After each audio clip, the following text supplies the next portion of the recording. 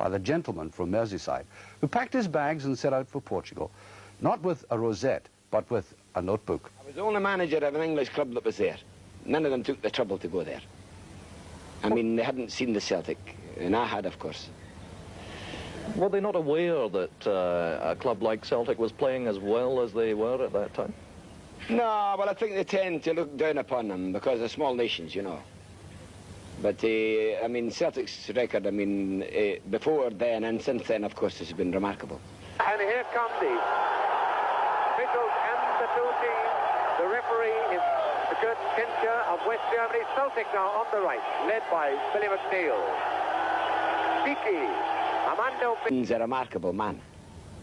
Yeah, but everything seems to be natural to him. He seems to do the right things at the right time.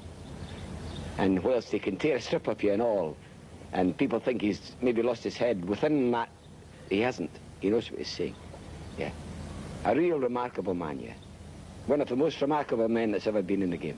If he's got useful players, and he trains them the right way, and he gets them all to do what they can do, you know, well. If he gets them all to do well, the little things they can do, and he merges them all together, it's a form of socialism, you know, without the politics, of course. Jock Stein is a man who's got the blood of Bruce in his veins, you know. That's my opinion of him. I mean, he's unafraid of anything, yeah. And this is what you've got to be. He's got courage. And if you've got ability, and you've got courage, and you've got know-how, then that's the recipe.